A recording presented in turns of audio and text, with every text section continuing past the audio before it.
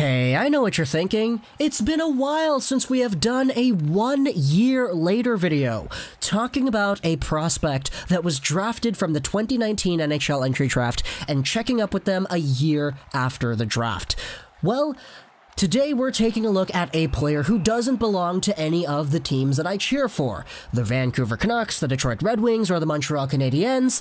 Today we're taking a look at somebody who, compared to where he was drafted and the talent level that he actually possesses, could honestly be one of the biggest steals of the draft early on, and it's certainly making a case of being one of those players a year removed from draft day.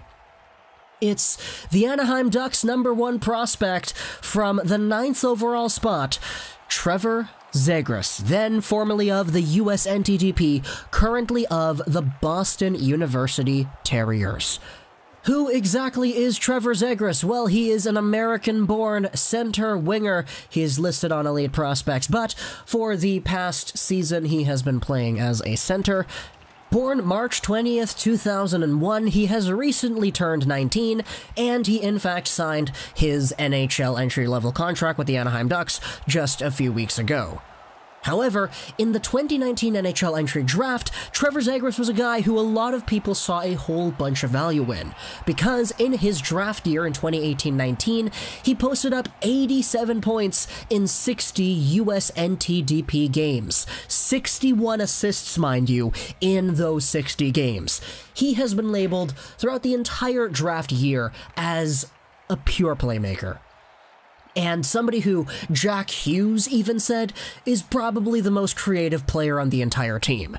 That team was stacked. Hughes, Caufield, Turcotte, Zegras, York, Spencer Knight, Matt Boldy, Domenick Fensore, so many good players. And Trevor Zegras was seen as the best, flashiest, most creative player out of the bunch. This was highlighted even more in his U18 performance, where the guy got 9 assists in 5 games played for the US Under-18 team. Furthermore, going into the 2019 NHL Draft, he was ranked 10th by ISS, 8th by Future Considerations, 5th by HockeyProspect.com, as well as a few other selections in that top 10 range, so you could see the hype building up for this kind of player here. A guy who, on the score sheet, produced at a crazy good assist per game rate, and a guy who, when you watch the highlights, some of the assists that he pulled off made you go, holy goodness, I can't even believe he thought about doing something like that. The vision of Trevor Zegras was so strong, it was almost like he had eyes on the back of his head. He didn't have the elite skating that a Jack Hughes does, or the overall commitment that an Alex Turcotte does, but the creativity of this guy, to know where his teammates are on the ice at all times, and do whatever he can to set people up in a very fashionable, creative, and unexpected kind of way, was so valuable, and it's why people saw Zegras as a potential elite playmaker at the NHL level. It's also why people thought he should probably go somewhere in the top 6. So you could imagine the shock of everybody when this guy was available at 9th overall for the Anaheim Ducks to go up there and select with what was probably one of the easiest decisions they have ever had to make. Now, taking a look at things 1 year removed from that NHL Entry Draft, Trevor Zegras, who is indeed a newly signed Anaheim Ducks player by the way, is still living up to that hype. He just wrapped up his first and only year at Boston University, posting up 36 points in 33 games played, with 25 assists on top of that. In terms of freshman scoring in the entire NCAA, Trevor Zegras was tied for 3rd with Cole Caufield.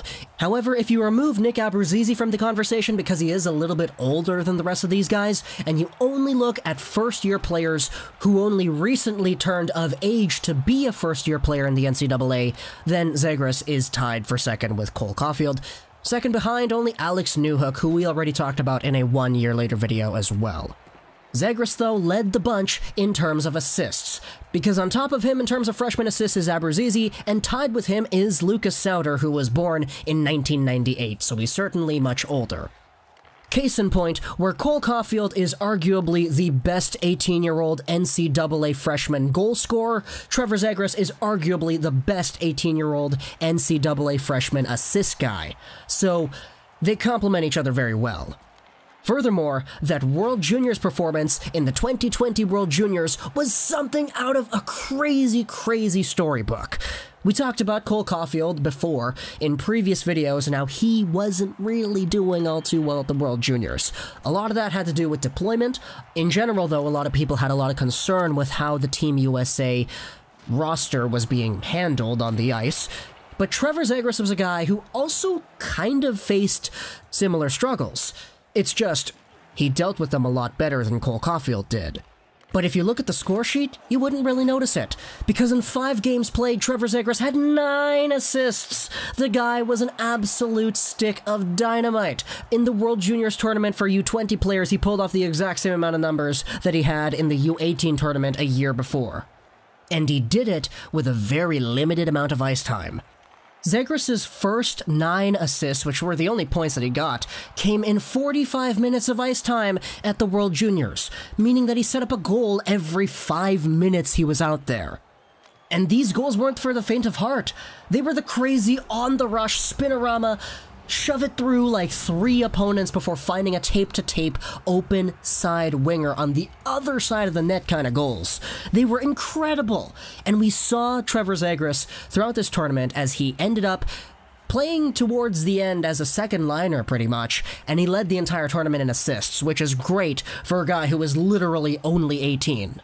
Meanwhile, the Cole Caufields of the tournament, they were being played with like Drury and John Beecher on the second line. Drury's a two-way guy. John Beecher's a power forward, kind of big center to shut things down. So it's really weird how USA was handled entirely at that tournament.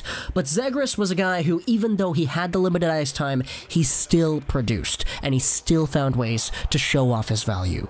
So it's no surprise to me that he was so good for BU, even though BU wasn't one of the better teams in the Hockey East program this season. They were actually in the middle of the pack, 6th out of the 11 teams in that conference. BU that season had a total of 103 goals scored, and Trevor Zegras had 36 points, meaning that out of all the BU goals scored, Trevor Zegras was involved in 35%, and that is a very, very strong number. That's a higher involvement rate than Cole Caufield did with the Badgers this past season, since Cole Caufield did have the same amount of points as Zegras did, even though Caufield was playing on a team that scored more goals in general. So now, as a contract signee, Trevor Zegras is looking to make the NHL full-time next season, and if he does do that, he'll be next up in a line of former BU Terriers to play a year at Boston University and go to the NHL immediately after. Guys like Jack Eichel have done this before. Guys like Brady Tkachuk and Clayton Keller have done this before. And that's a very great list. There aren't too many guys who spend a freshman year at BU, then go over to the NHL and do well.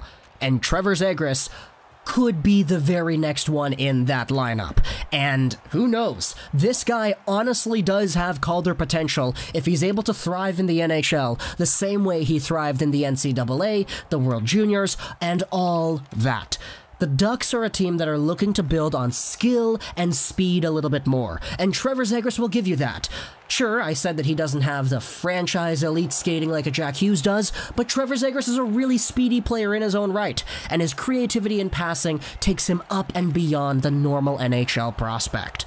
So pair this guy in Anaheim with the snipers you have, in Jakob Silfverberg. Let this guy play with a Rickard Rakell, and all of a sudden your power play is going to be seeing some very, very, very beautiful looking goals that you wouldn't even think of seeing before they happen right in front of your eyes. Because that is the magic that Trevor Zegras is able to pull off. He did that all throughout the NCAA. He did that all throughout the USNTDP last year. He did that at the World Juniors. And it's a very determining and establishing trait that makes him so different from any other hockey player in the world. In his prime, Trevor Zegras could legitimately be a 60-65 assist NHL forward, and he could honestly be the most productive Anaheim Duck year after year after year.